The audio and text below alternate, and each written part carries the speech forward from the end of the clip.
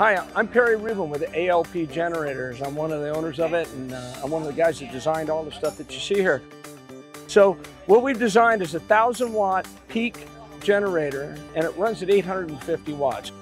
The concept of it was, when you're into overlanders, then you want something that's light, you want something that's not going to take up much space, and something that's going to feed just the sources that you need. We put 2 USB ports on it. We've got 2 110 plugs on it. We put an LED light on it, and then we have a 12-volt battery charger, and it's regulated at 14 volts.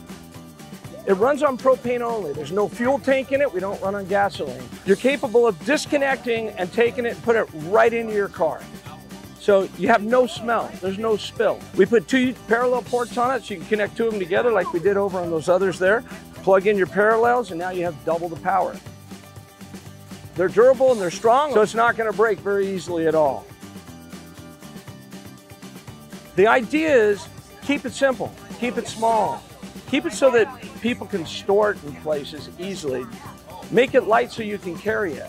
We make sure it's all dialed in and every function of it is exactly what we want. Nothing goes out the door unless it's perfect.